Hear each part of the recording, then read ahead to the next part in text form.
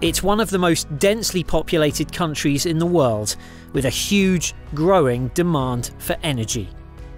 And Singapore is increasingly looking to renewable sources for the solution, with one think tank saying as much as a quarter of the country's energy needs could come from solar power by 2025. Solar is getting rapidly popular in Southeast Asia, particularly with industrial facilities and corporations. This is mainly driven by attractive financial leasing models and equipment costs that are getting increasingly competitive. And businesses are starting to lead the way. Home furnishing retailer IKEA have now installed a vast array of solar panels on the roof of their flagship store in Tampines in East Singapore. This array, relying on ABB solar inverters, generates 1 million watts of clean energy. This solar panel project is expected to provide up to 10% of our total electricity usage. It is enough to power up to 283 four-room flats. Reducing the climate impact of our operations is part of being a socially responsible business. Perhaps through this solar project, we will be able to demonstrate to other retailers and property owners how is it possible to both reduce our environmental footprint as well as our operational costs. These monetary savings can then be passed on to our customers.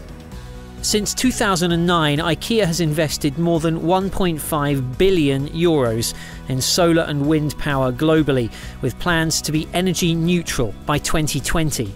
That's an ambition that's been enabled by innovative technology. ABB, we work with them across the region. They're reliable, their technology is state-of-the-art. We know that we're always going to get very good support, and in fact through the project we knew that if we had any sort of design questions, any questions about the technology, that they were here in Singapore, they would be very responsive to us. We're always happy to work with them because we know the project's going to get delivered on time and with the correct quality. Not far from IKEA's store, ABB Solar Technology is also involved in the world's largest floating solar test bed, a project that could see solar panels one day move from rooftops to lakes and reservoirs, something that this part of the world is watching very closely. I think that solar power's got a great future in Southeast Asia. It's scalable, so it doesn't matter whether it's on a rooftop here in Singapore or whether it's a ground mount in Malaysia, for instance, that solar energy is now a permanent part of the renewable energy mix, and I think the future is very bright indeed.